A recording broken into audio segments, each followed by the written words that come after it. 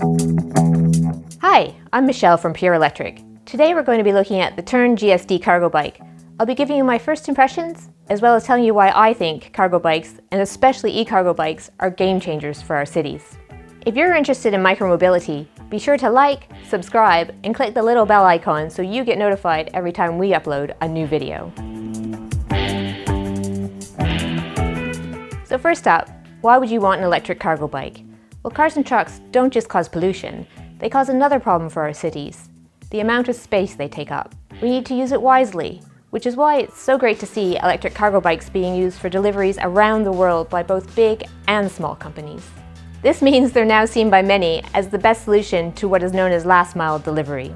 And as we're talking about delivery, it's worth noting they come in all sorts of shapes and sizes and can haul a surprising amount, some up to 350 kilos.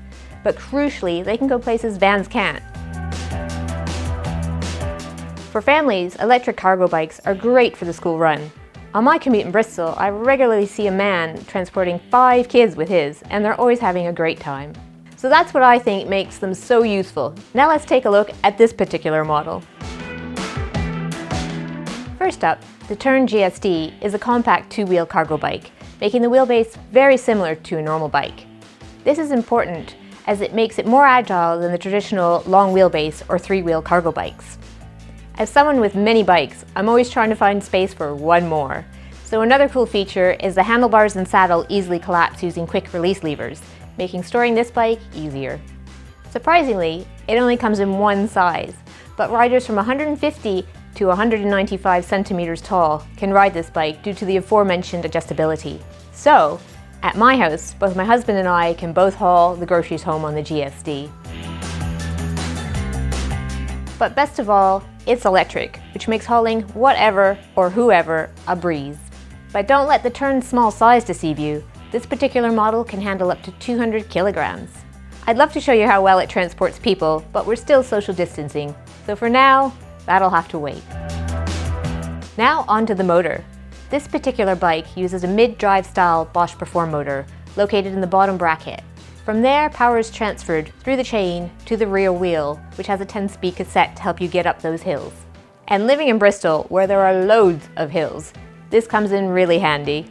The motor uses a combination of how fast you're pedaling, your cadence, and how hard you pedal, your torque, to determine the level of assist that you need. So the harder you pedal, the more power you get. There are 4 assist modes, from Eco to Turbo. Eco will give you less power, but give you more range. In Turbo mode, you'll get lots of assist, but as you'd expect, less range. An interesting feature is the walking mode, which makes things easier should you have to push the bike. And changing modes is really easy using the simple controller found on the handlebars. But enough of the technical stuff. What we all want to know is how this bike rides. After taking the Tern for a ride, the first thing I noticed was how super cushy it is. Those 62mm Schwalbe tires are very supple, and even at top speed, those high volume tires insulated me from lumps and bumps in the road. Even at those slow starting speeds, the bike still felt stable.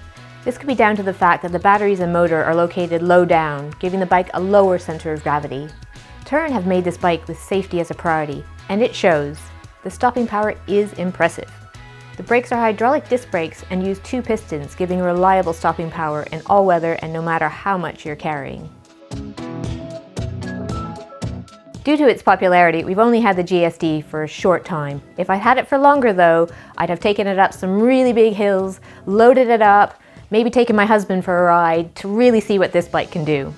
But hopefully, this won't be the last ride for me. You may see me taking it out on tour or doing some delivery runs in the future. So could this bike be a genuine car replacement? I think so.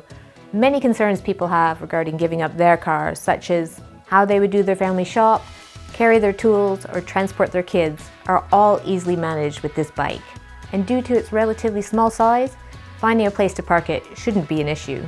Starting from £4,000, the Tern GSD may seem expensive at first, but unlike a car, that's pretty much it. You don't have to worry about paying for MOTs, insurance, petrol, parking, or VED.